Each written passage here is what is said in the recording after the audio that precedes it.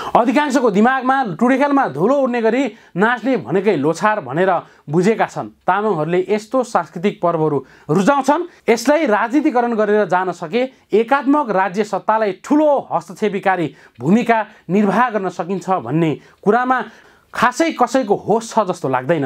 Hi tech vision प्रणाली तारकेश्वर काठमाडौँ। उज्यालो नेटवर्कको विशेष कार्यक्रम उज्यालो विशेषमा यहाँ सम्पूर्णलाई हार्दिक स्वागत छ। म कार्यक्रम प्रस्तुता विवेक लोप्चन।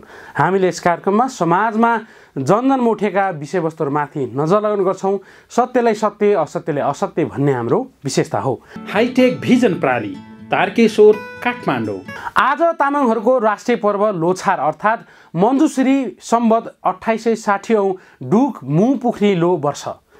लोछार मूल समारोह समितिद्वारा आजै टुडीखेलमा बृहत कार्यक्रम गरेको छ। सम्माननीय प्रधानमन्त्री पुष्पकमल दाहाल प्रचण्डको प्रमुख आतिथ्यतामा भएको उक्त कार्यक्रममा हजारौं तामाङ तथा गैर तामाङहरू सहभागी भएका छन्।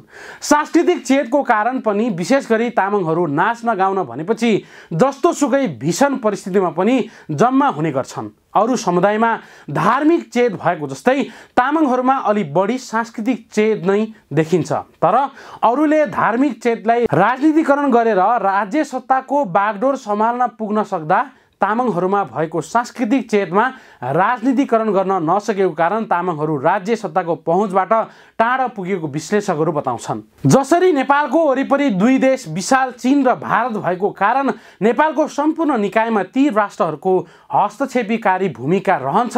तर नेपालको पनि मुख्य राजधानी काठमाडौँ अनि काठमाडौँको वरिपरि तामाङ बहुल्यता भए पनि तामाङ समुदायलाई सिङ्गो राज्यले लामो समय सामाजिक, धार्मिक, सांस्कृतिक र भाषिक दृष्टिकोणले विभेद त गर्यो नै, त्यसमाथि राज्यको पहुँचभन्दा टाढा पुर्याएको छ। विशेष गरी नाच्न र गाउने सवालमा दुईटै कान ठाडो पार्ने तामाङहरूले कुनै भाषण सुन्न मन पराउँदैनन्। जसले धेरै कुरा सुन्नु छ, बुझ्नु छ अनि त्यसको लागि सङ्घर्ष गर्नु छ। तिनीहरू नै भाषण भन्ने बित्तिकै कान थुनेर बसेपछि एकात्मकवादी राज्य सत्तालाई त हाई सन्चो भएको देखिन्छ। उनीहरूले त तामाङहरूले राजनीति नजानोस्, नबुझोस्, सधैँ दास बनाएर राख्न पाइयोस्, यिनीहरूलाई सधैँ मनोरञ्जनमा भुलाएर राख्न पाए राज्य सत्ता सधैँ आफ्नो अनुकूलतामा रहन्छ भनेर बुझेका छन्। त्यसमाथि हामी आफैलाई राजनीति भन्ने बित्तिकै निन्द्रा लागेपछि उनीहरूलाई तामाङ सधैँ सुतेर बसोस् लाग्नु स्वाभाविक पनि हो। आज लोछार भएको कारण पनि मेरो ब्रह्माले बुझेको लोछार के हो, किन लोछार मनाइन्छ, कसरी मनाउने, लोछार मनाउने परम्परा कहिलेदेखि सुरु भयो भन्ने विषयमा केही कुरो राख्ने अनुमति चाहन्छु। अधिकांशको दिमागमा टुडेखेलमा धुलो उड्ने गरी नाच्ने भनेकै लोछार भनेर बुझेका छन्। तामाङहरूले यस्तो सांस्कृतिक पर्वहरू रुचाउँछन्। यसलाई राजनीतिकरण गरेर जान सके एकात्मक राज्य सत्तालाई ठूलो हस्तक्षेपीकारी भूमिका निर्वाह गर्न सकिन्छ भन्ने कुरामा खासै कसैको होस छ जस्तो लाग्दैन। एक दिन तामाङ पोसाक लगाएर टुडीखेलमा नाच्न जाँदैमा तामाङको पहिचान र अधिकार स्थापित गर्न सकिन्छ जस्तो लाग्दैन। त्यसैले आज सोनाम लोछार भएको कारण पनि लोछारको विषयमा चर्चा गर्न चाहन्छु। तामाङ भाषामा नयाँ वर्ष उत्सवलाई लोछार भनिन्छ। यसरी नै नेपालमा यही पर्वलाई ह्योल्मो, शेर्पा तथा तिब्बती समुदायहरूले बडो उत्साहका साथ मनाउँदै आइरहेका छन्। तामाङ भाषामा लो शब्दले भारा लोखोर अर्थात् 12 वर्षीय चक्रले बुझाउँछ। तामाङ परम्परामा लोले सम्बत, वर्ष, उमेर आदि जनाउँछ। हरेक वर्ष यो चक्रले एक लो फेर्छ।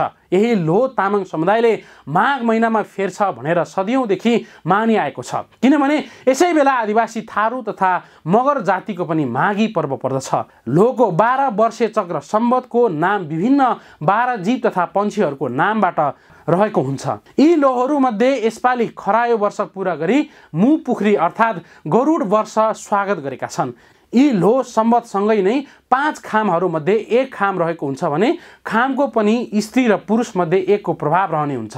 लो खामको साथै ग्रह, नक्षत्र आदिको माध्यमबाट खगोलीय पिण्डहरूको स्थितिको बारेमा जानकारी भएपछि यसैको आधारमा घडीपला, दिन, महिनाको निर्धारण तथा सो दिनहरूको सायद शुभ, सायद अशुभ, साहित भविष्यको प्रभाव आदि पञ्चाङ्ग ज्योतिष शास्त्रको निर्धारण गर्ने गरिन्छ।